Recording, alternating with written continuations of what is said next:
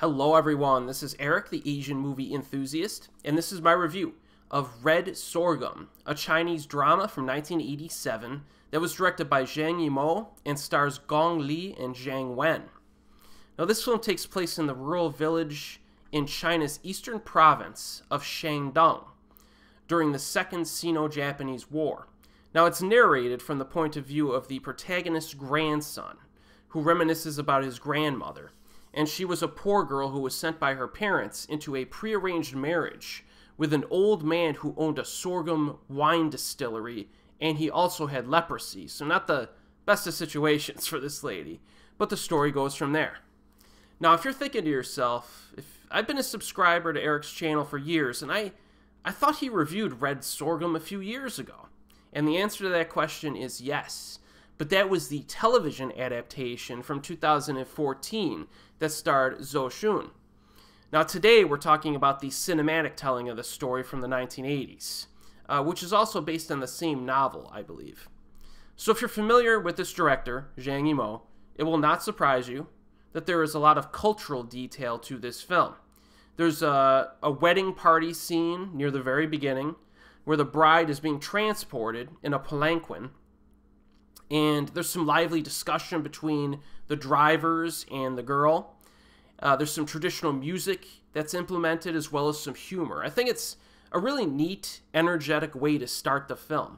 And then later on, there are some interesting wine moments, from special tastings to ritualistic drinking to splashing the wine for various purposes. Pretty good stuff.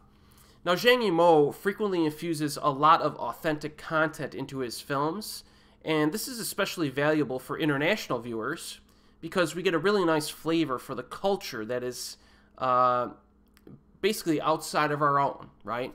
Cultures that we may not be familiar with as much in real life. So I like that. It's pretty cool. Now, I like the character interaction at the winery as well.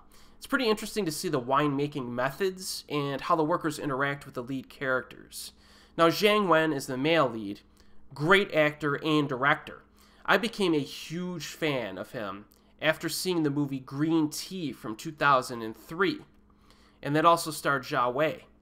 Still my favorite romance film of all time, and his character in Red Sorghum is very emotional and temperamental. You're not really sure if you're gonna like it much, you know what I mean? But I warmed up to his character later on in the film, so Jiang Wen's good in this. And then we have Gong Li, of course. In this film, she does exhibit a nice range of emotion. She gets quite a few happy moments to enjoy, which sometimes you don't see a lot from her depending on the film. So it's nice to see that here. There are a few successes that are achieved at certain points in the movie, and that's emphasized through her character's reactions to these events. Like, for example, there's a point where the workers at the winery are ready to quit their jobs, but she kind of rallies the troops, so to speak, and convinces them to stay and continue. And that's kind of like one of the highlight scenes for me. I like that scene. Now, the story does take kind of a sharp turn during the final half hour, which this director does do in some of his other films as well. It does get gradually more intense, and there are a few scenes that are a little bit disturbing, so I'm just letting you know that, okay? It's nothing like exploitative or anything, but it does get a little intense at times during the final half hour especially.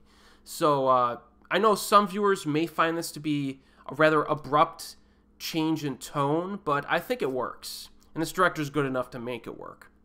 Now, in terms of the aesthetic, the hot summer months give it a sweaty, primal feel to everything.